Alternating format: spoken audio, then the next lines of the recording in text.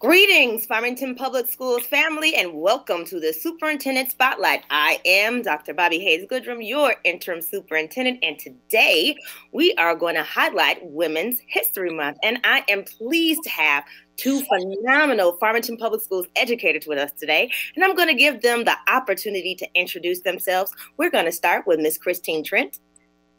Hi, I'm Chris Trent. I teach at Farmington High School, and I'm the engineering and architecture teacher here. And we have Miss Tracy Willis. Hi, I'm Tracy Willis. I teach fifth grade. Currently, I teach fifth grade at Beechview Elementary. So we're super happy to have both Miss Trent and Miss Willis with us today. We're going to talk about some amazing things that they're doing. So we're going to start with Miss Trent. Miss Trent, I hear you've got this wonderful program over there called Tech Girls. Can you give us a little bit more information about that? Oh, for sure. So Tech Girls was the brainchild of our Hackbot team about 15 years ago or so. And they were trying to think of ways they could do outreach to the middle schools to bring more students in particular girls, get some girls fired up about automotive, robotics, engineering. So they decided to host Tech Girls, which is an event we have in the spring. And this year we're going to be having it at the end of May. So everyone can look for an email, Facebook blast, etc. We're going to be advertising for it. And it's a student-run activity. So the girls on the Hackbots run this activity, and we do 3 different challenges. We do an automotive challenge in Mr. Lazzarino's room, and the girls do some welding with him. Then we do a robotics challenge, and the Hackbots get the robot out, and they do the actual challenge with the girls that we do for the competition. And then we do a challenge in the engineering classroom. And this year, we're going to be making decision makers. So you could ask a question like, can I have my phone back? And you hold it down, let it go, and you get your answer. So it's like an electronic 8-ball. And they're going to be soldering these and working with the girls, the high school students. And it's really pretty awesome because it gives these 7th and 8th grade girls a chance to meet some girls from other middle schools that have the same interest as them. They get to see what their high school experience is going to be like because they see girls doing the same things that they want to do, you know, kind of geeking out over a robot and making stuff like this.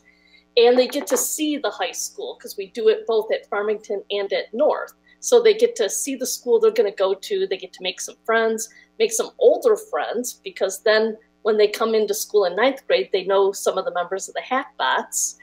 And it's just a fun, like non-threatening experience for them where they can make friends, meet me, meet Mr. Lazzarino, see the school, and then have something to take home along with a Tech Girls t-shirt. Oh, that's awesome. I'd love to probably feature one of the Tech Girls or a couple of Tech Girls on a future presentation. That'd be awesome. We can do that. Maybe. Getting ready for their... We're going to be doing it at the end of May. Right. Waiting for approval from facilities management for a date. Then we're going to open up, like back there, you can see the Hackbots banner, 2019 champs. We'll open that up and, you know, sit outside to eat, you know, socially distanced. And then we'll be able to spread out here and in the auto shop. So just in case someone doesn't know, because we've talked about Hackbots a little bit, what is Hackbots? Hackbots is our first robotics team, and Steve Trashel at Power High School, Middle School, is the coach. And it's a district team, unified, both North and Farmington, and it's here in 704 in my classroom and in the shop. And it's a year-round activity, and they're always doing stuff. And you might have seen them on Facebook advertising their hygiene drive, for example. They're always collecting stuff. Outside of Farmington and a couple other schools, there's a supply box that you can open, and anytime you need something, you can take it, like pencils, paper, all sorts of stuff. So they're always doing a school supply drive, a hygiene drive. They put stuff in there, and it's a need one, take one basis. The competition, when we're in competition, starts up in January, and then they're here in the shop 5-6 days a week building their robot. And they got to be done in 6 weeks. It's got to be ready to go. It's a worldwide competition. The last few years it's been at Cobo Hall pre-pandemic, and we've gone down there. We've taken a large Farmington contingent to cheer on the Hackbots. at Cobo Hall. And we've got our teams been in the finals for Worlds, meaning teams from Korea, China, India, Nigeria. We're like right up in there. That's amazing. Mm-hmm. All right. I'm looking forward to seeing Tech Girls and seeing more from the Hackbots in the future. That's awesome. Now, Ms. Willis, you have Cultures of Thinking book club that you do. Can you tell us a little bit about that?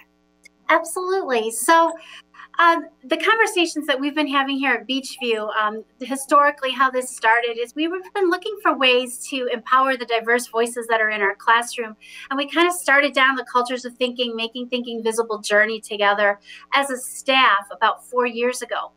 And then we also started talking about how and realizing the importance of having not just those voices represented in the classroom, but that students could see themselves represented in the books that we're sharing every month.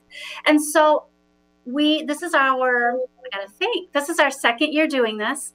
We have a different book every month that represents a diverse population, and we share that same book in all classrooms, kindergarten through 5th grade. And then we are sharing it via Making Thinking Visible routines. And so students get a chance to really develop their thinking, develop their voice. We've been looking intensely at discourse strategies as well within this project.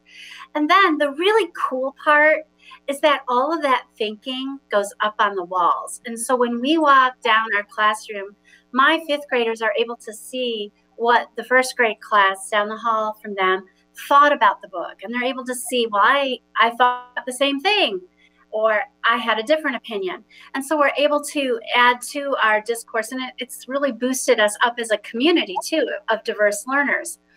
So this is our second year, and we're having a blast with it. And even though we've been virtual this year, we have created virtual presentations of the book. So our teachers who are virtual are still part of that larger community. So if we can't share the book physically, we're sharing it virtually. And then we've created virtual resources that we can use to do our thinking about the book, still rooted in visible thinking routines. So we're using Jamboard, we're using Google Slide Decks, you name it, we're using it. We're using some of the things in Canvas to do video recordings of our thinking. And then the discussions in Canvas. So we're using the tools that we have at hand to continue our march towards diversity in our building. What was your book selection for this month? Okay, so for this month, I'm so excited about this book. I think it came out last year, and it's called The Proudest Blue, and it's the story of hijab and family. And the reason that it was chosen for this month is it has a girl protagonist, and it's a younger sister who's talking about the first time that her sister is going to wear her hijab. And so it's a big deal that first day. And they talk about how wearing hijab is a symbol of strength in their culture. And so the sister picks out this glorious blue hijab scarf to wear. And the little sister is so excited. And they go to school, and she watches classmates around her reacting to her sister's hijab. Some of them are just whispering questions because they don't understand, but others are really not so cool. One character, in fact, says that he's going to take that tablecloth off her head.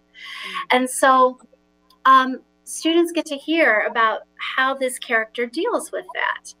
And some of the biggest, strongest statements in the book that we've been talking about, I know in 5th grade, the mother says to the girl, some people won't understand your hijab, but if you understand who you are, then one day they will too.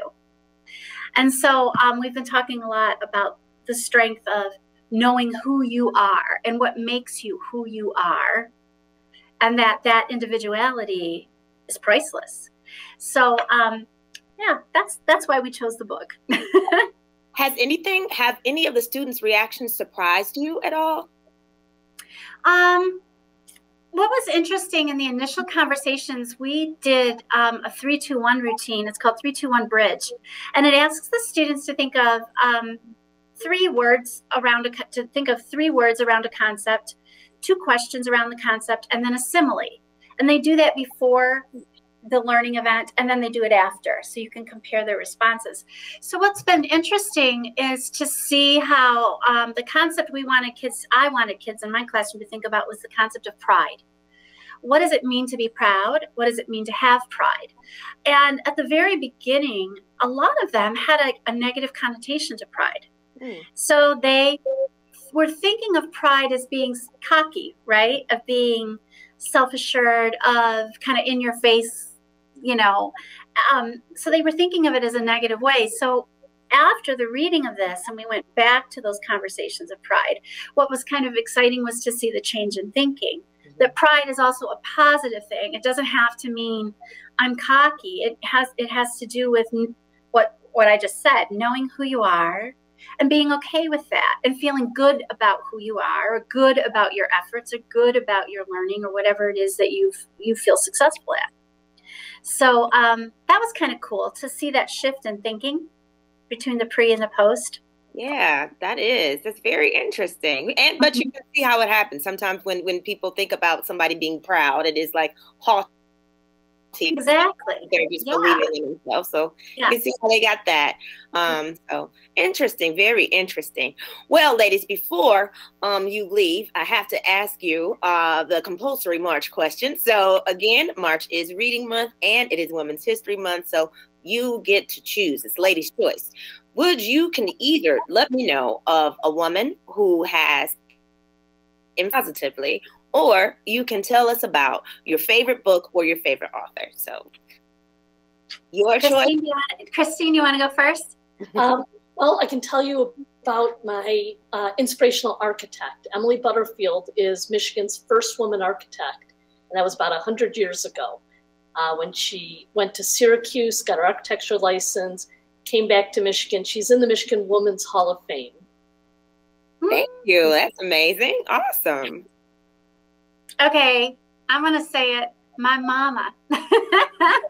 So my mom was a career teacher, and her mom was a career teacher. So it's kind of like come down through the bloodline, I guess. But my mom, she was my first teacher, and watching her in her classroom, because I was the teacher's kid who lived at school, I learned how to be a teacher from my mom before I ever went to education classes and, went to college. So, her choices and the